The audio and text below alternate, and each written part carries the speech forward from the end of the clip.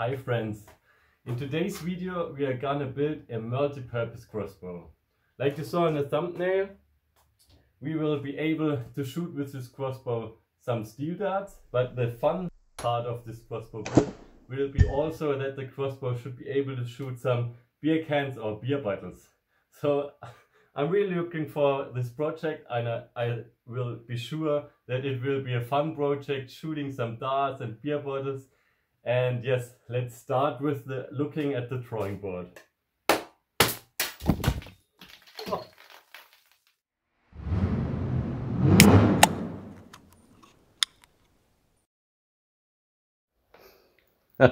Friends, here we have the perfect drawings like an engineer of the crossbow. So I want to show you which design I want to build. In the left hand corner we have the usually crossbow like everyone knows with the bow arms. But I want to build something different, like you see here. It's not the usual arms like the crossbows are having. I want to build something with rubber. So in the relaxed position you have the rubber relaxed, and in the cocked position the rubber is pulling the bow arms back together, and that should deliver the force to fire out the arrow. So I will use some rubber band, like a bike tube for that, and yes, let's start with the build.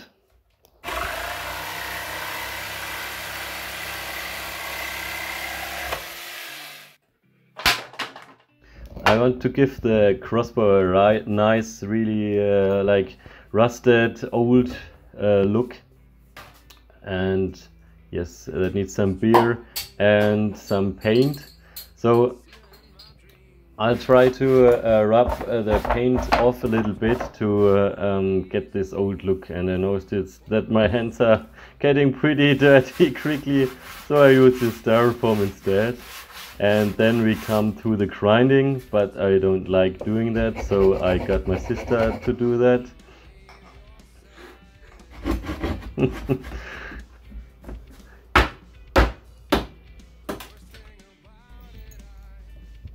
The paintwork was really satisfying, rubbing all the paint on that, and it reminds me of the kindergarten with all the paint and the finger paint what we're doing, and have all the paint in the face and everywhere on each clothes, and the mom gets really angry, so it gives me a little flashback here.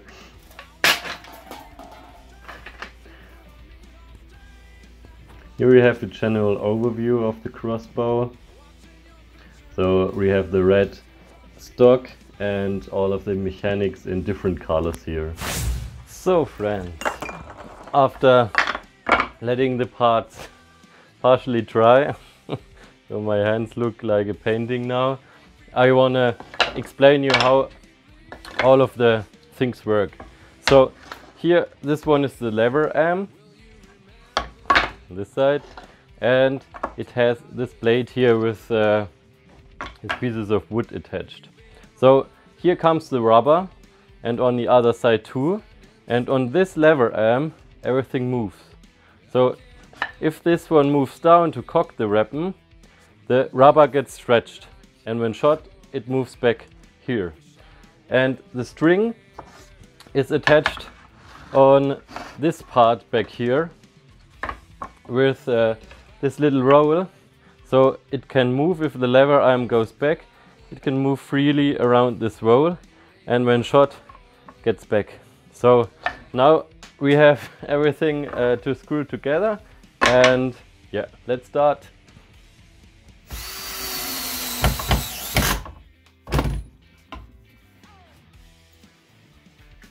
When you're as stupid as me and don't look how much the screws go into the wood, you have to flex them out afterwards. So yeah, don't be an idiot and look that the screws don't go all the way through, and you don't poke your fingers while holding your building. Yes, so now we are safe again.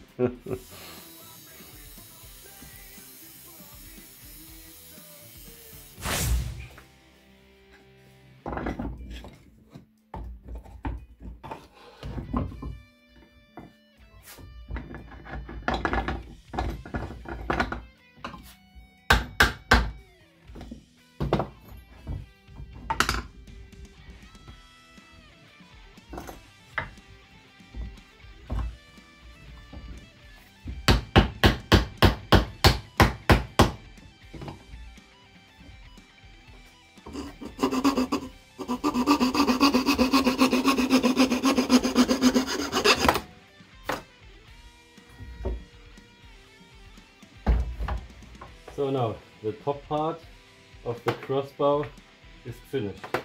Now we need to attach it to the stock.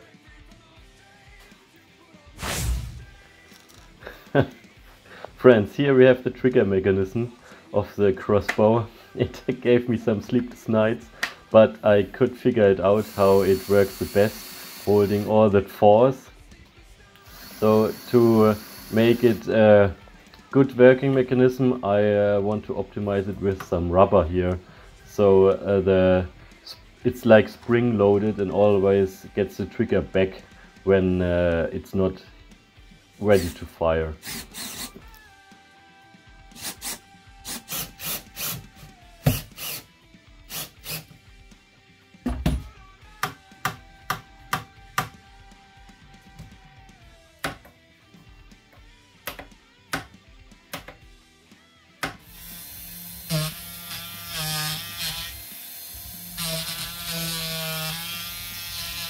So part 2 of the crossbow is now finished. So we have the stock and I think it looks really good with the red paint, and I like the kind of old look it has, and I'm also very happy with the trigger mechanism. I think that works perfectly, and I hope it works as good right here with everything attached. So the next step we are going to do is attach the lever amps to the stock, and yeah, I'm happy to test for it.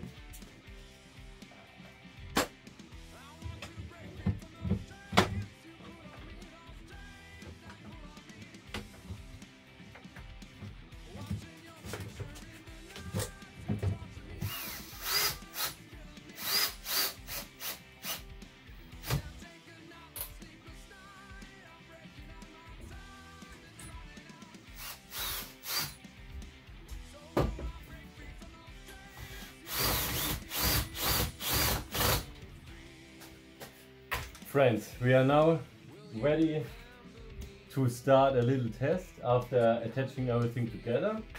It's looking strong and I'm pretty sure that it will hold up the strength. The good thing is about this crossbow that you can add as much rubber as you want. So you can increase the power or make it a little bit weaker. So we have the first test here. Yeah, with some screwdrivers holding the string, and the rollers are attached also on the, they will be between these arms then after. So let's have a look if it works.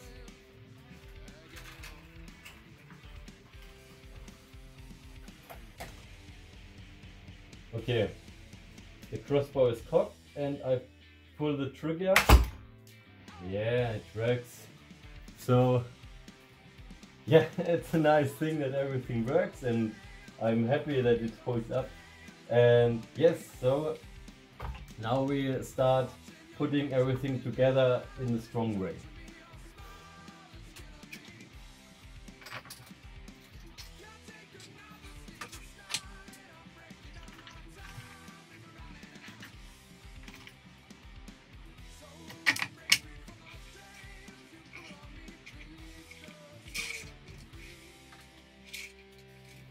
Here comes the interesting part with the rubber. So I'll put all the rubber I have on there, go full throttle and hope that I can make the bow work with my strength. I use some rubber here from some exercise equipment found pretty cheap on the internet. I used it with bike rubber before of video, but the bike tire rubber did not work very well. It has not much strength and was not easy to stretch. So yes, this is all the rubber I had at the one piece. I have some piece laying around and will then take on the bow additionally after it, but right now it got pretty heavy to tie.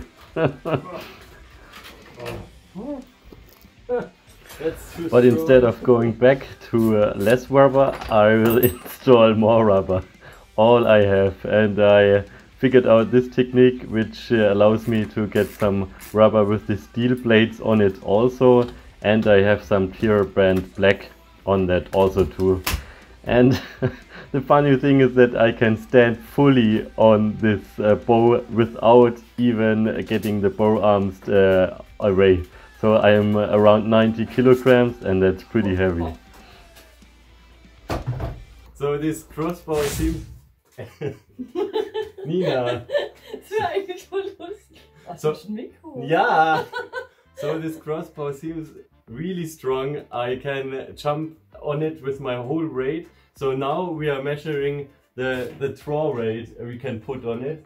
So my sister tries to hang on the crossbow, and now then we can measure how much force it needs.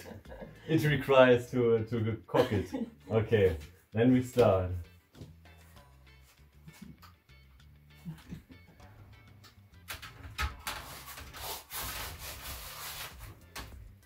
Kannst du dich ganz dran hängen? Ich bin auf dem Boden. Zieh dich hoch, mach dein ganzes Gewicht dran. Okay.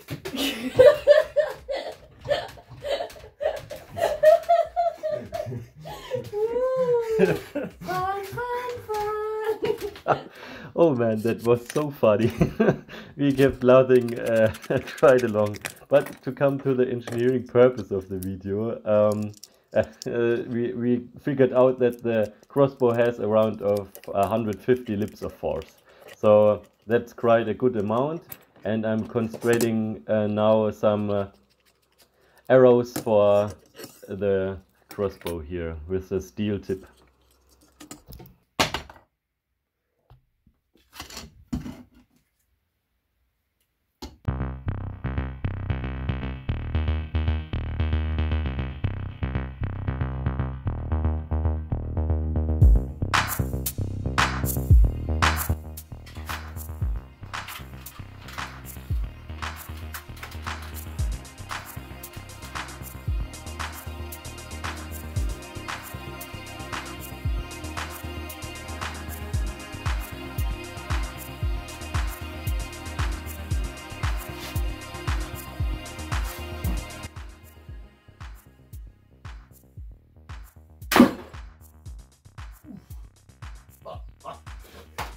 Man, that was hell of a shot here. The arrow put itself deeply in the wood, and it was not possible to put it out without laying the wood down.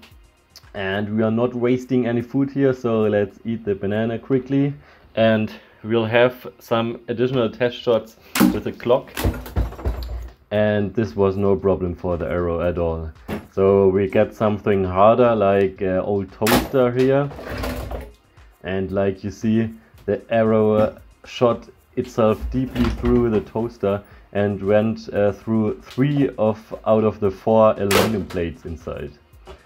And then we test the thicker aluminum plate here and see that the arrow had no problem at all going through that piece of aluminum too. So that's quite of some power here. Guys, welcome to the end of the video. I hope you enjoyed watching it. And I hope you had as much fun as I had filming these videos and operating the crossbow. Please keep aware that this crossbow is a dangerous weapon to rebuild and to operate. I had some injuries on my hand, and I was bleeding at different places at my body too because of the hard string and the edges. So don't rebuild it if you don't have the right safety equipment. So saying that at the end like a parent, I hope you have a nice day. And if you're interested in more videos, I've built a little pocket bike and also an operating V8 engine. So stay safe and have a nice day. Bye.